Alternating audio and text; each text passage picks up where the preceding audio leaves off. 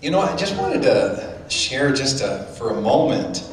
You know, I'm really glad that Pastor Bob and Tina are able to take this sabbatical.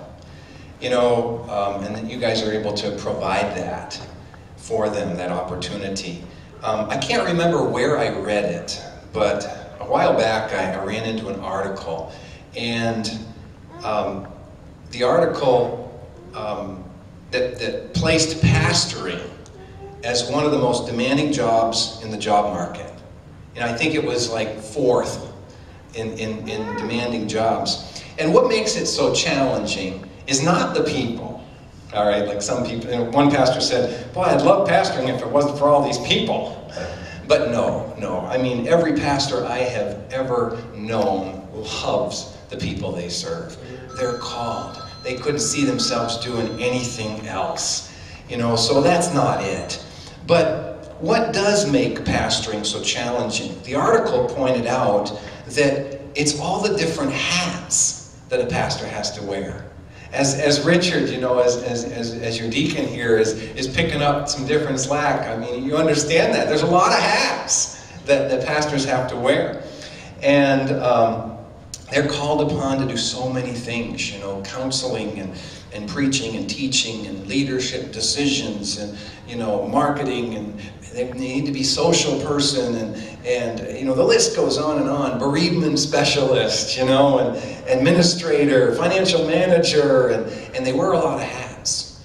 And whether they're gifted in a particular area or not, they've still got to do the best job that they can. And so pastors are they're called by God to do the job that they do. And I know some people, I used to be ribbed a lot when I was pastoring out in South Dakota. My deacon especially would rib me. He said, well, pastor, you only work 1 hour a week on Sundays, you know. Come on, you know. Well, they were joking. They knew that a lot more than that went on. You know, and this, I don't know if it was this article that said this, but they say pastors should take a sabbatical every 5 to 7 years. I guess the company that your wife works for understands that philosophy, that too, because it's important. Sometimes you just got to take some time to rest and trickle charge the batteries. You know, if you always shock charge your batteries will wear down, they'll drain quicker. But when you take some time to just rest and trickle charge the batteries, it refreshes you. And not only pastors need to do that, people need to do that. You know, we need to take those times. So I'm glad that you guys could grant that to your pastors. That's awesome. I'm glad you guys can go on a nice little getaway. May you be refreshed as well.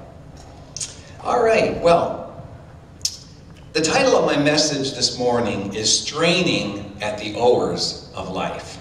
Straining at the Oars of Life. And the text I'd like us to look at is found in Mark chapter 6, verse 45 through 50. If you have your Bibles, you can turn there with me. Now, how many know that, well, let's go ahead and read that first.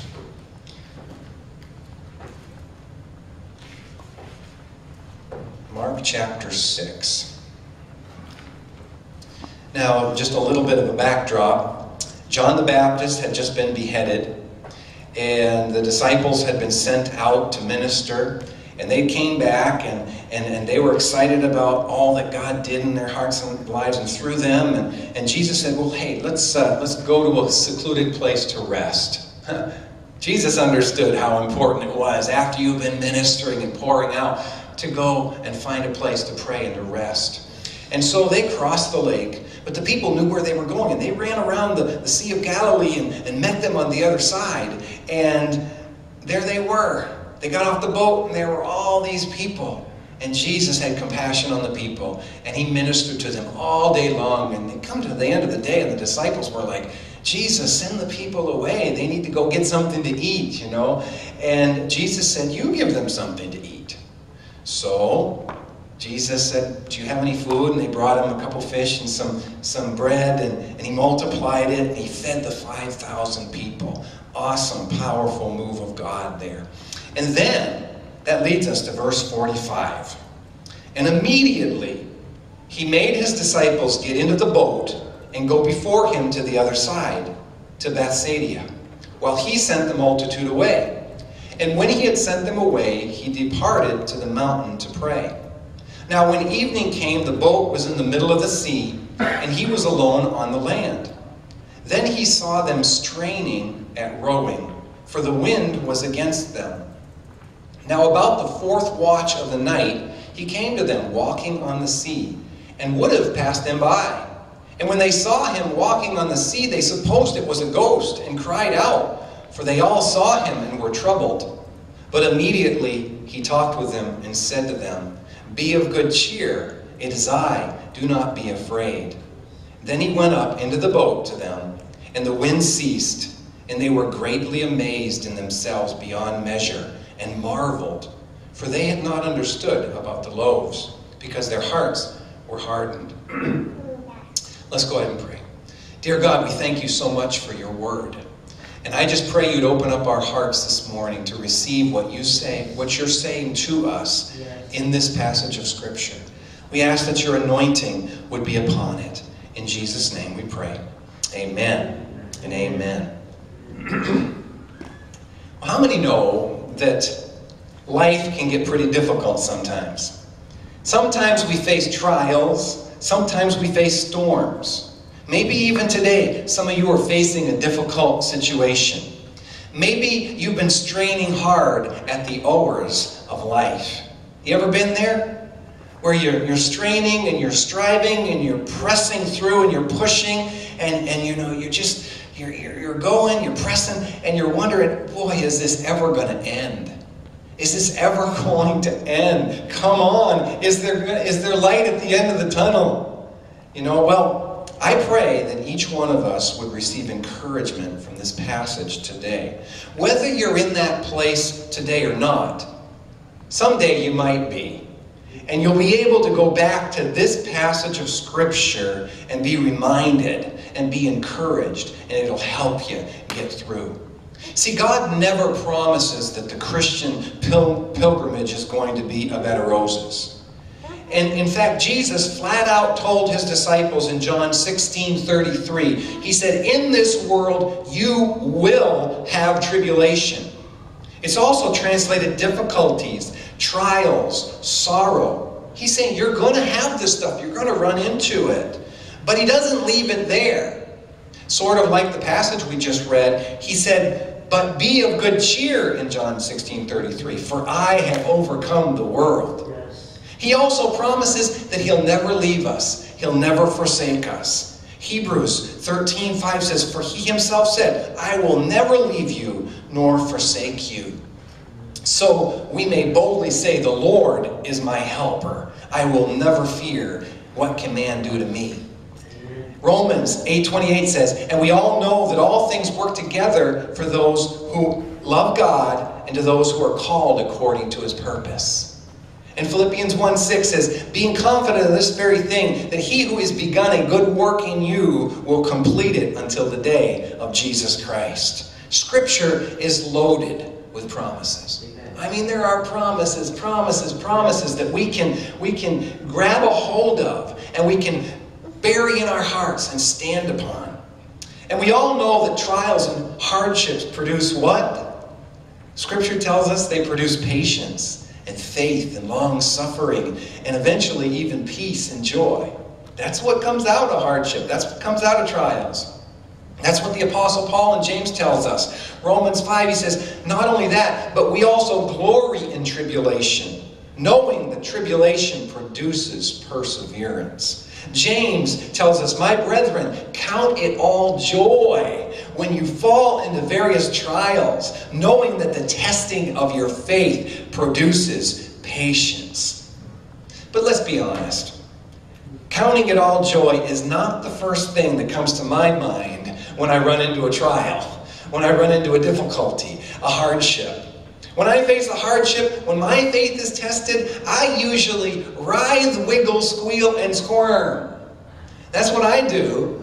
Or worse yet, I grumble about the situation, or I complain. Anyone ever found themselves doing that? But that's why God gives us the Word, to encourage us in the way we are to go. When we face the difficult storms in life, He gives us the Word so that we can be pointed and focused in the right direction. In fact, that's the key this morning we're going to talk about. The key is keeping our eyes on the right focus when the storms of life come crashing in. So I feel that the Lord wanted to share with you today. When I was praying about this morning, this scripture came to my mind. So I said, okay, we're going to share on this scripture. I believe the Lord is telling you today, I am watching.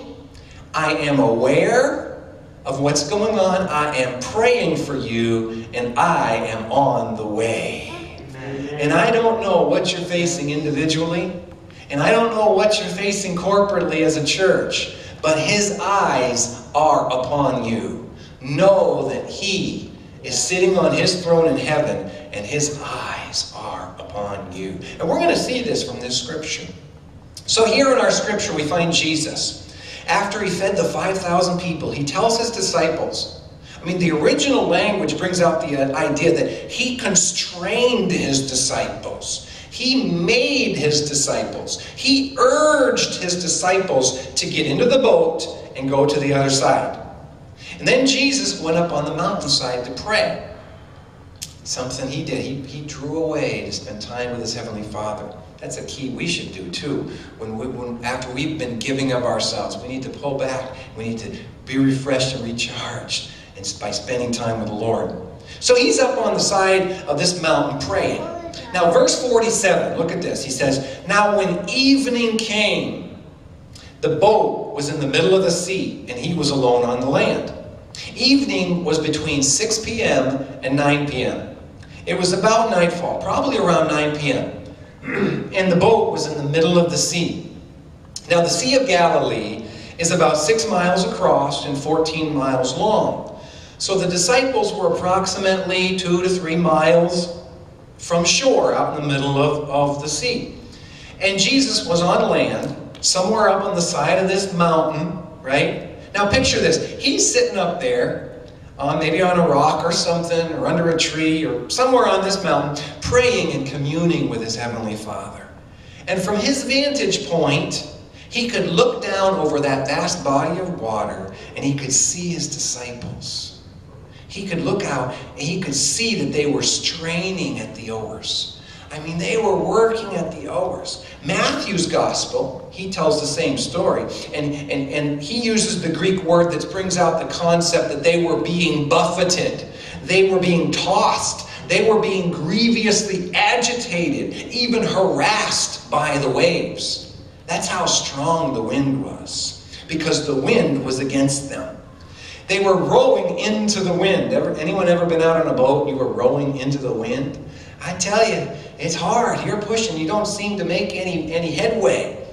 In other words, the wind was contrary to where Jesus had told them to go. It was Jesus that told them to get in the boat in the first place. And they were experiencing resistance.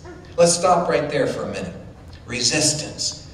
You ever do something that Jesus told you to do only to run into strong resistance? You ever start doing something that the Bible, the Word of God, tells you to do, only to run into strong resistance? Is there anybody in the house that's ever experienced resistance in life? Well, there are some truths in this passage of Scripture that are going to bless your socks off. I get excited. I love this passage. Has anyone ever visited the Holy Land? Just side note. Anyone ever been to the Holy Land? Okay, no one. I haven't either. But I've seen pictures of the Sea of Galilee.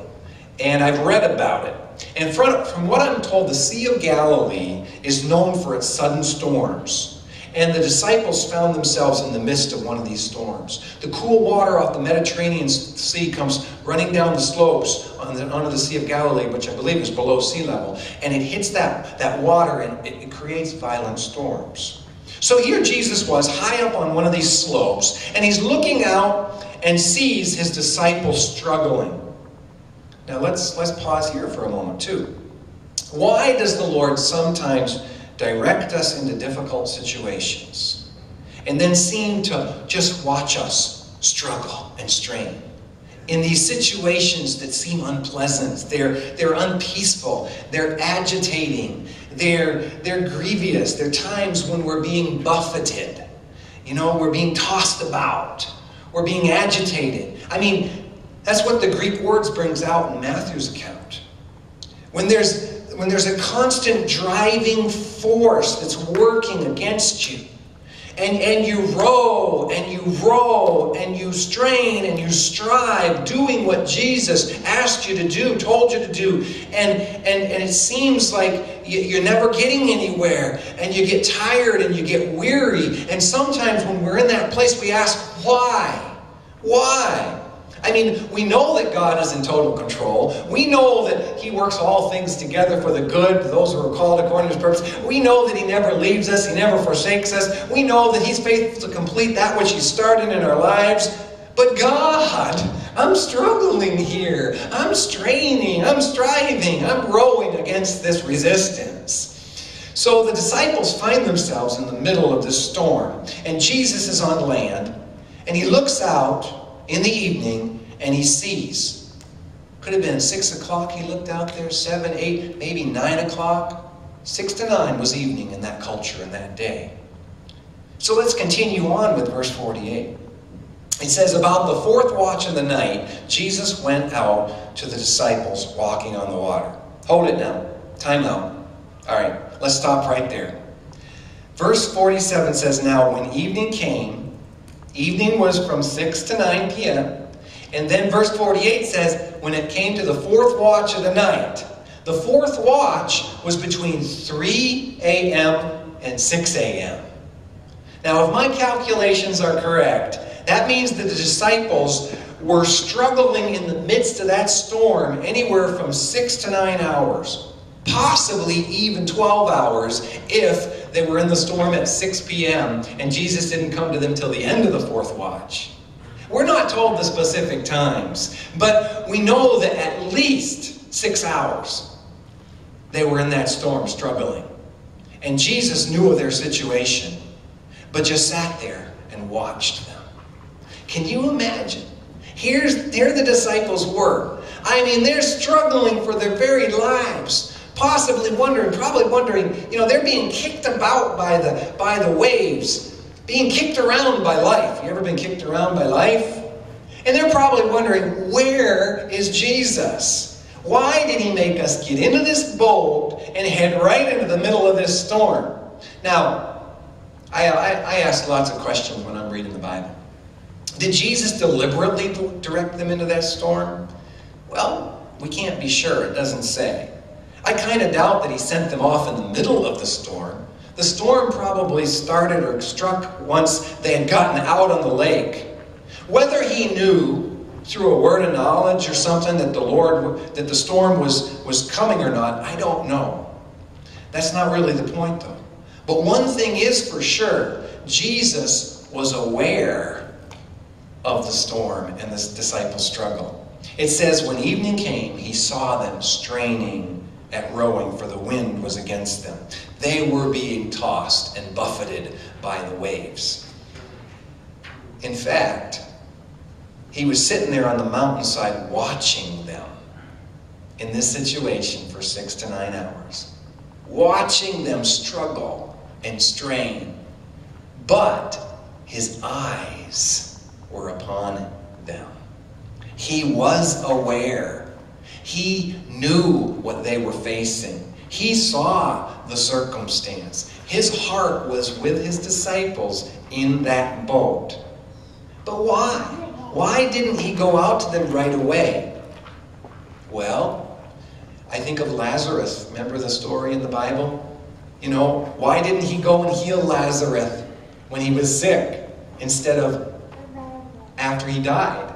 Well, there are reasons for why Jesus does what He does, and there are reasons for why Jesus doesn't do what He doesn't do, right?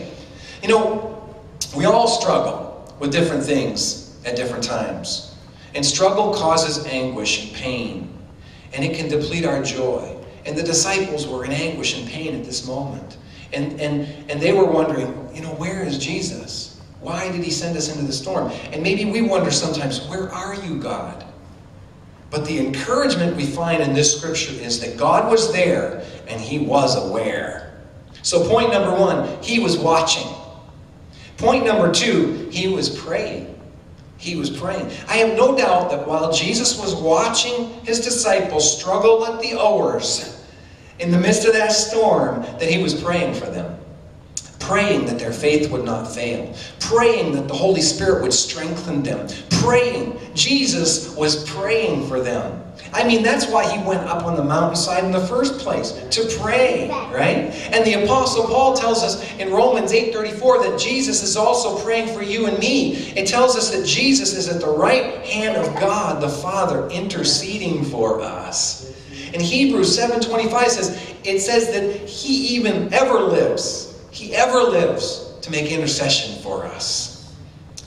You know, Hebrews 4:14 encourages us, seeing that we have a great high priest who has passed through the heavens, Jesus, the Son of God, let us hold fast our confession. For we do not have a high priest who cannot sympathize with our weaknesses, but was in all points tempted, just as we are, yet was without sin. Therefore, it says, let us come boldly to the throne room of grace, that we may obtain mercy and find grace to help in our time of need. So, number 1, Jesus was watching. Number 2, Jesus was praying. And I like this third point. Jesus is coming. So Jesus was praying for his disciples and is praying for you. But that's not all. That's not where the story stops. We also note that in our scripture that Jesus will come to you. Sometimes Jesus allows us to struggle. Sometimes we come to these times of struggle and we often feel like Jesus is nowhere to be found. That he could care less about our present circumstance and situation. Have you ever felt like that? I sure have. I don't know about anyone else, but I have. But that's what I love about this scripture and the encouragement that's found therein. Because it not only tells me that Jesus is aware of the resistance, that he's aware of the struggle, and that he does care, and that he is praying that my faith not fail, that he is at the right hand of God the Father interceding for me. It also tells me that there will come a time. There will come a time when Jesus will come walking triumphantly over the wind and over the waves. It tells me that there will come a time, it will be the right time. It will not be too early. It will not be too late. But Jesus will come walking triumphantly over the swelling of the waves, over the resistance of the wind. Whatever the buffeting wind, whatever the buffeting waves and the resistance of the wind may be in your personal circumstance or your situation, right smack dab in the middle of it, he will come victorious and he will say, take courage. Take courage, my child. Amen. I'm telling you, Jesus, just as he did for the disciples, he told the disciples to take courage. He tells you and I the same thing today. Take courage. That's a word for you today, church. Take courage. And when the creator of the universe speaks, the one who spoke everything into existence, when he speaks a word into your heart, something happens. Things begin to shake. Things begin to move. Light dispels darkness. His word is powerful, sharper than any two-edged sword, divides between soul and spirit, joint and marrow, and is a discerner between the thoughts and intents of the heart. When Jesus speaks, things happen. See, things can't stay the same when Creator God speaks a word into your heart. I can't even begin to imagine, I can't even begin to tell you all the times I've knelt at different altars in my life, in my turmoil, in my grief, in my struggle, in my despair, in my pain, suffering, and anguish. And God, with just a word, with just a single word, stilled the storm and strengthened my heart and encouraged me. Amen. I remember back in 1992, I was participating in a 6-month church planting internship in Bergenfield, New Jersey, with the Northeast Urban Church Planting Organization. And see, what they would do is they'd pull together a group of college interns. I was in college at that time. And they would place them with a pastor who was planting a church. And I and 5 other interns, some from CBC's, Central Bible College, some from Trinity, and I'm not sure if there were any other colleges in our group, but they placed us 6 interns with Pastor Ralph Fiorelli in Bergenfield, New Jersey, to help plant a church. And Bergenfield is a community that's about 5 square miles. And it has about a population of 25,000 people in that 5 square miles. And it's located just 5 miles from Manhattan. So, I mean, it's right there in the heart of things, Manhattan, New York. And I remember the director, Otto Wagner. He told us when we first arrived that we were entering into a spiritual pressure cooker. All right? And that there would be resistance to what we were trying to do. And that whatever was below the surface in our hearts would come up. And would no doubt, you know, I mean, that's what pressure cookers do, right? I mean, they press in. And that's what happens in the midst of pressure. So he was just forewarning us to expect that and to not be surprised when it happened.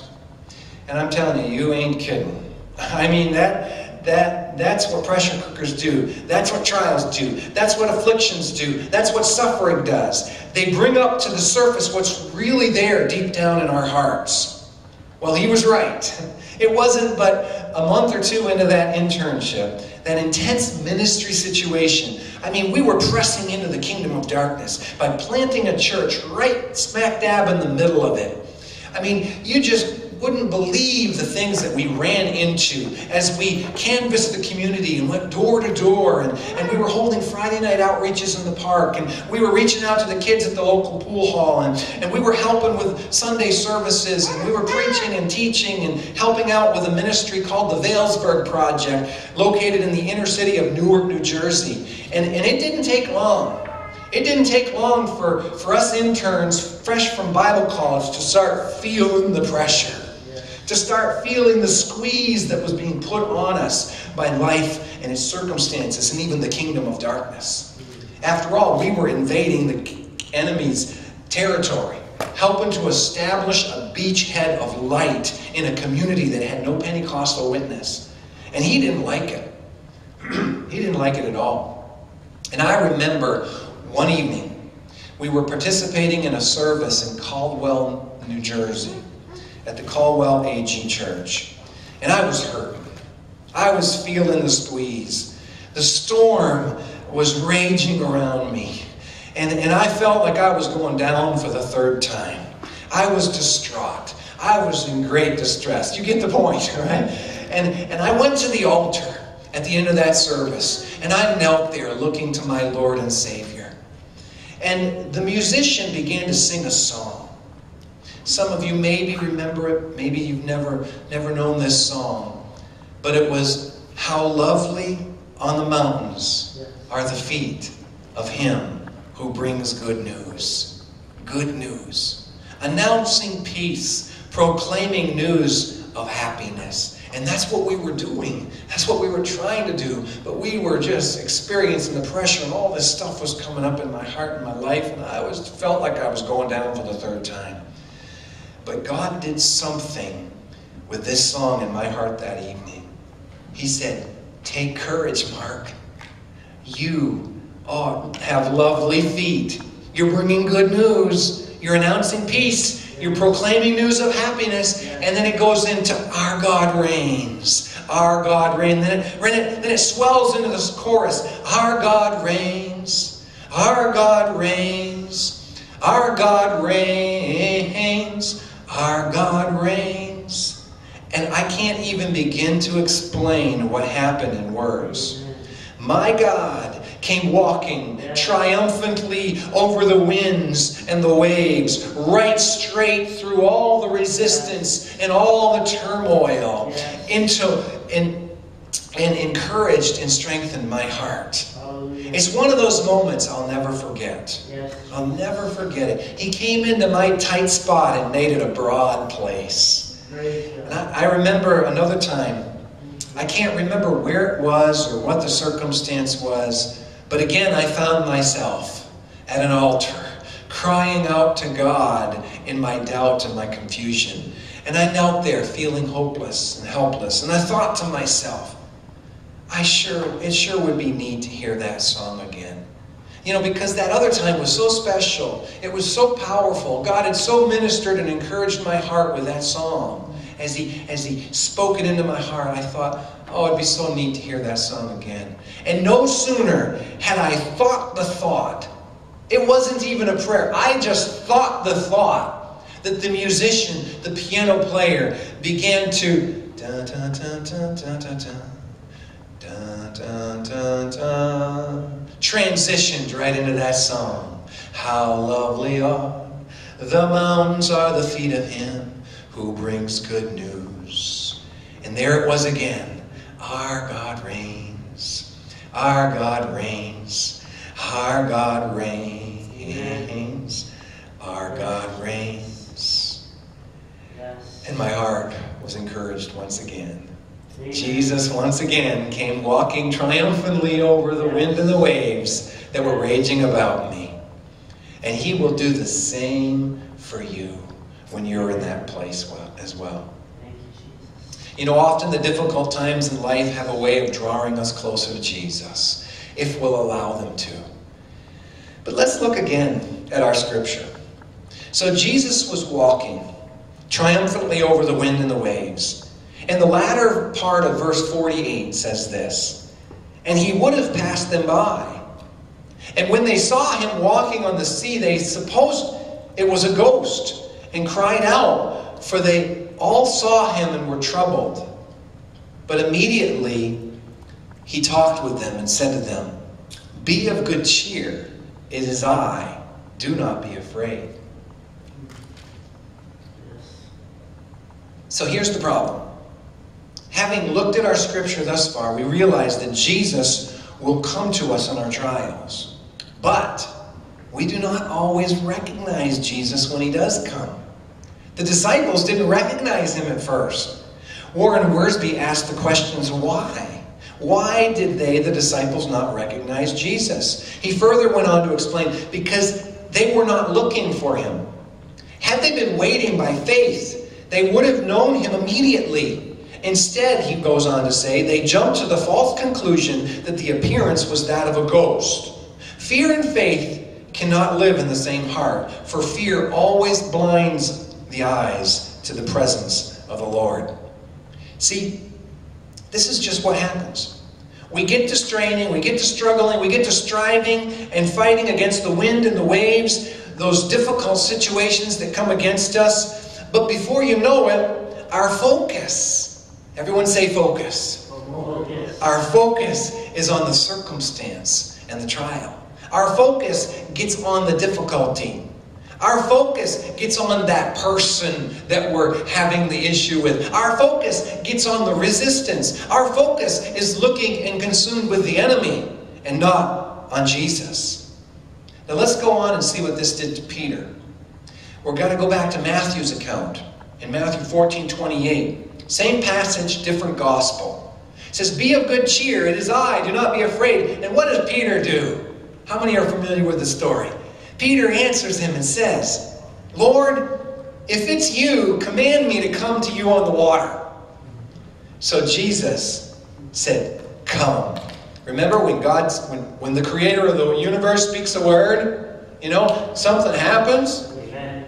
That's right. So Peter, by faith, steps out of that boat, got down out of that boat and started walking on the water and going towards Jesus. And the Apostle Peter steps out of the boat in faith and starts heading to Jesus. But then something happened. The Bible says that when he saw the wind, and he was afraid and began to sink, crying out, Lord, save me. And what does Jesus do? He immediately reached out his hand and caught him, and he picked him up. And he said, oh, you of little faith, why did you doubt? I find this funny. I don't know about anyone else, but here he is walking on the water, and Jesus says, oh, you of little faith. I scratch my head at that one. When's the last time you walked on the water? Anybody here? Little faith. It had to take faith for Peter to even get out of the boat, right? And go in the water. But Jesus was pointing out something. He was pointing out that it was the fear, it was the doubt that overtook Peter's faith when he began to sink. One commentator said, true faith must persevere and does not end with the initial step when the initial step has been taken. Peter had great beginning faith and was doing fine until his eyes got off of Jesus, until his focus left Jesus and went to the wind and the waves. So here we have Peter wavering between two opinions, which that's what doubt's all about. You're wavering between two opinions. You know, he's looking at Jesus, and then he starts looking at the problem. He's looking at Jesus, and he starts looking at the problem.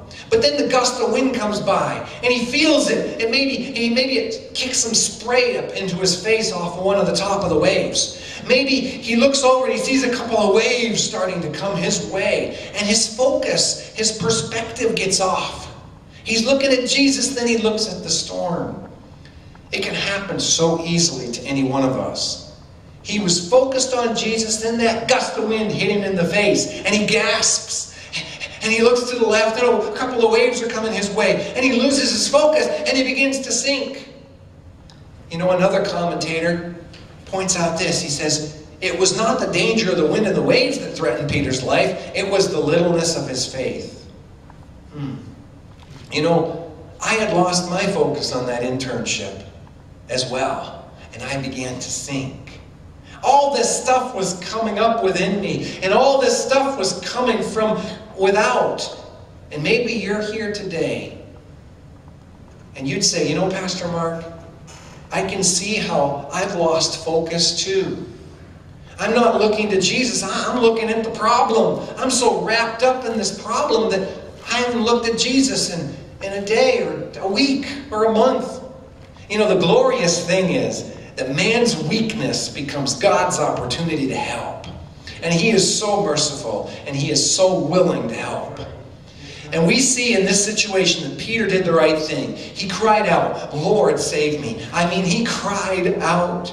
And in my situation back there in New Jersey, I was in the right place. I was at an altar crying out, Lord, help me.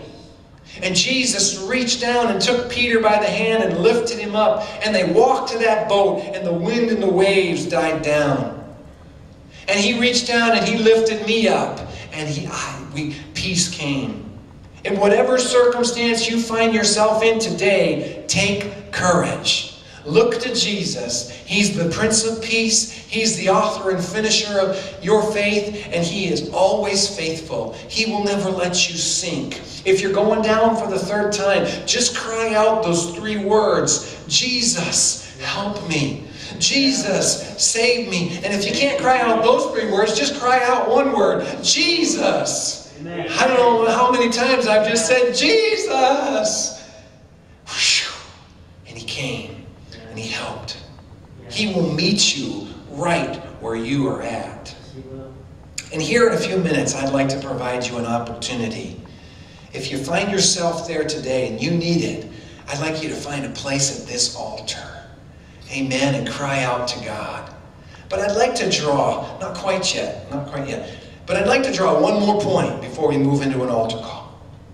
You know, for Peter, He saved him. He lifted him up.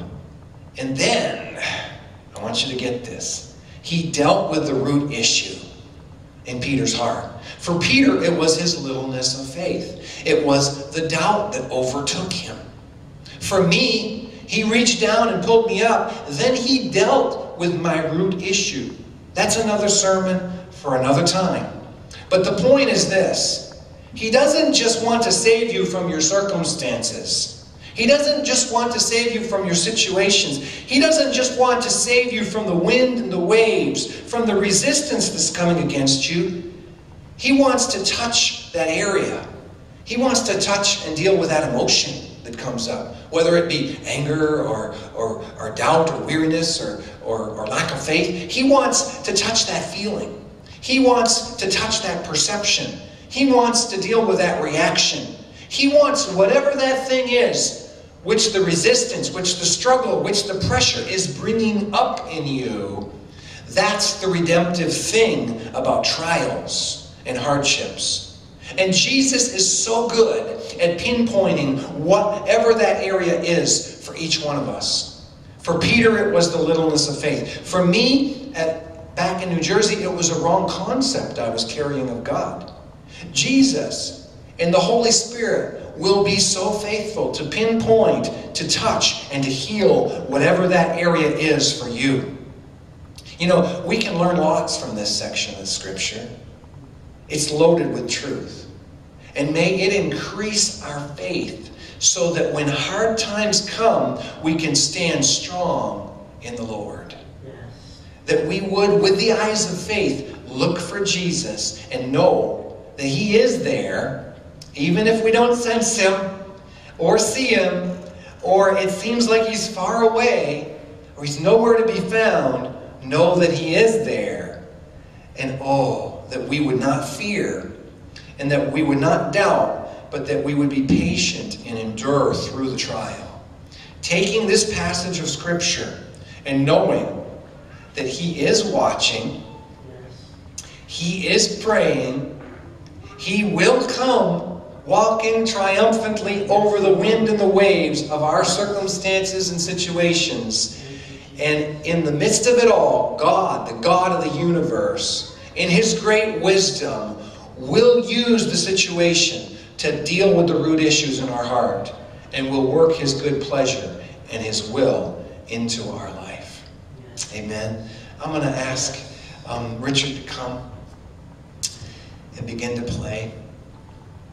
As I wrap it up, Jesus made the disciples get into that boat.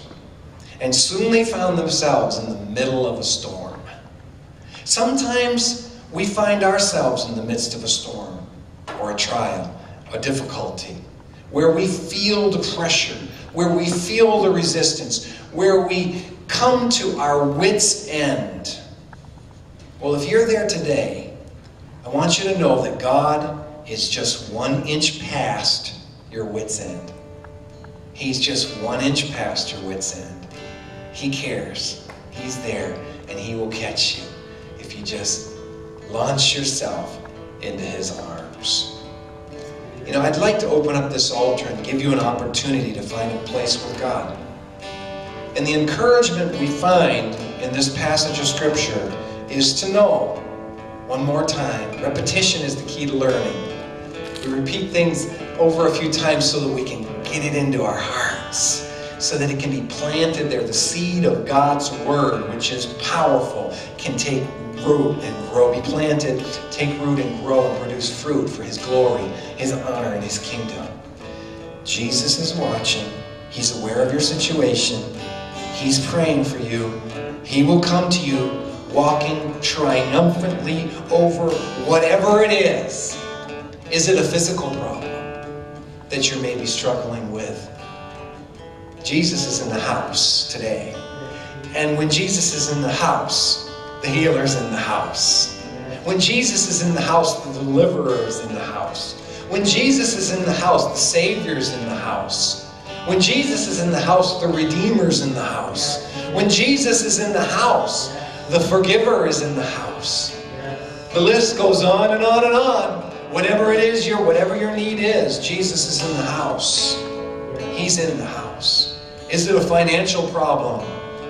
Jehovah Jireh, our provider, is in the house. Is it a relational problem? You know, Jesus understands relational problems. And He can come into those storms as well. And He can help with His grace, with His hand, with His touch. Is it a sin problem? You know, Jesus died on the cross for our sins, for the cleansing away, the washing of the way, and the remission of our sins. They are paid for in full. I don't care what it is. Jesus paid the price. He sees, He cares, and He is there. Looking at Peter in this passage, we can learn a powerful key, which had to do with his focus. You can choose to focus on your circumstance and let it divert your attention away from Jesus, or you can choose to cry out to Him and say, I'm putting my focus on you, Jesus. And allow Him to speak a word into your heart that will change everything. And when He does, I'm telling you, there is nothing like it. There is nothing in this world like when Jesus comes and He speaks a word directly into your heart. It is quickening. It is powerful. You know, I'm a thrill seeker. I love to go on roller coasters. I used to skydive and we snorkel. My wife and I snorkel, and I mean, we just love to do things like that. I love I used to race dirt bikes. I'm a thrill seeker. But there is nothing more thrilling. I have experienced nothing more thrilling than the presence of my Lord and Savior Jesus Christ and His Holy Spirit. The most thrilling times of my life have been times at the altar, kneeling before my Almighty God, when He spoke the right word at the right time into my heart. Oh, it just gives me goosebumps just thinking of it. Jesus, He is the most wonderful thing. Praise the name of Jesus. So if you're there today and you need to, I'd like to invite you to find a place at this altar as Richard leads us in a closing song. I asked him to maybe do the second song he sang today. It's so awesome. I love that song. It really spoke into my message. So whether you come forward or whether you stay in your seats, just open up your heart and let this song minister to you as Richard sings it to us. And then I'll come up and close in prayer. Why don't you stand with me?